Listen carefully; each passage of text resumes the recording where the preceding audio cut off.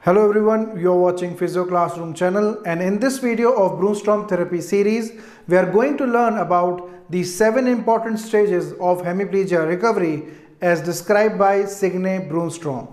Brunnstrom noted by observing large number of hemiplegic patients that almost a stereotypic sequence of event takes place during the process of recovery post-stroke. These stereotyped sequence of events following hemiplegia were divided by Brunnstrom into 7 stages. Each stage has certain key characteristics and features. So let's learn about them one by one. In Brunnstrom stage 1, the hemiplegic upper and lower limb remains completely flaccid with no tone. There is complete areflexia, that is, the deep tendon jerks remain absent. Patient is unable to produce any voluntary movement from the hemiplegic side. So these are the key characteristic features of the stage 1 of hemiplegia recovery. Brunnstrom stage 2 is characterized by onset or development of spasticity in the hemiplegic upper and lower limb. Spasticity develops first in the strongest components of the flexor and extensor synergy, especially the biceps in the paralytic upper limb and quadriceps in the paralytic lower limb. The physiotherapist can now very easily feel resistance to passive movements. The second key feature of stage 2 is that the basic limb synergies start getting initiated as associated reactions, which means that when the hemiplegic patient puts extra effort from the normal side, then there is a reflexive stimulation of basic limb synergies in the hemiplegic side. The third key feature of stage 2 is that some hemiplegic patients at this stage can also exhibit some voluntary movements in the paralytic side. Brunnstrom stage 3 is characterized by further increase in the spasticity levels, with spasticity reaching its peak. At this stage, the hemiplegic patient gains voluntary control over the basic limb synergy movements. That is, the patient can now initiate and perform the basic limb synergies, but it is not necessary that patient can complete the full range of motion. Brunnstrom comments that stage 3 can be considered as the stage of semi-voluntary control, because the hemiplegic patient now has gained voluntary control over the movement or initiation of the synergy, but has no control over the outcome of the movement. That is, no matter how the patient initiates the movement, the outcome is always going to be the same, which is the flexion and the extension synergy movements. Patient will not be able to perform any movement outside the basic limb synergy. In Brunnstrom stage 4 of hemiplegia recovery, the patient can now master certain movements outside the basic limb synergy.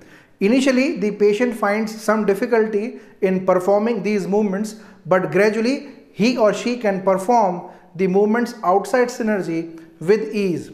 Brunnstrom has suggested to test 3 key movements outside the basic limb synergy to determine that the hemiplegic patient has actually entered into the stage 4 of recovery.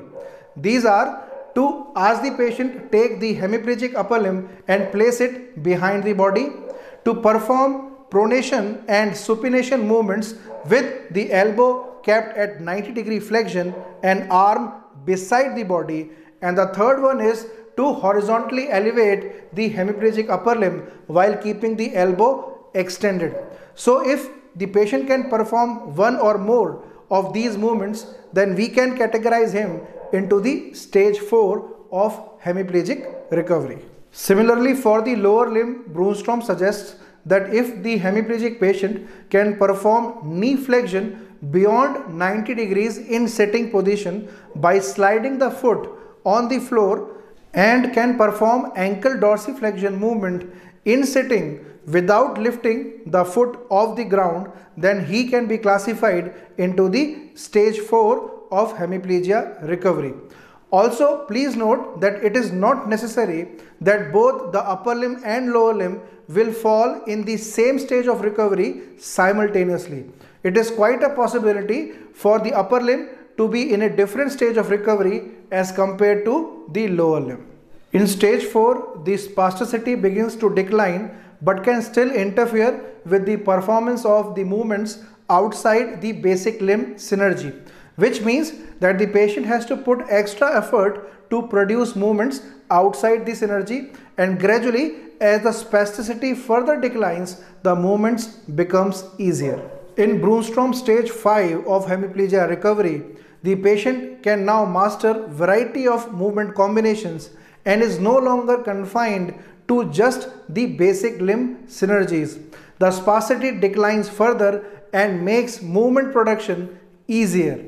The key movements for the upper limb that can help the physiotherapist determine that the patient has now entered into the stage 5 are ability to take the paralytic upper limb into the horizontal elevation beyond 90 degrees up to 180 degrees, ability to abduct the paralytic upper limb to 90 degrees while keeping the elbow extended, and ability to pronate and supinate while keeping the arm in the abducted position. Similarly, if the hemiplegic patient can perform isolated knee flexion on the paralytic side while keeping the hip extended or in neutral position during standing, or can perform isolated ankle dorsiflexion in a step standing position, then we can classify the patient into the stage 5 of hemiplegia recovery for the lower limb.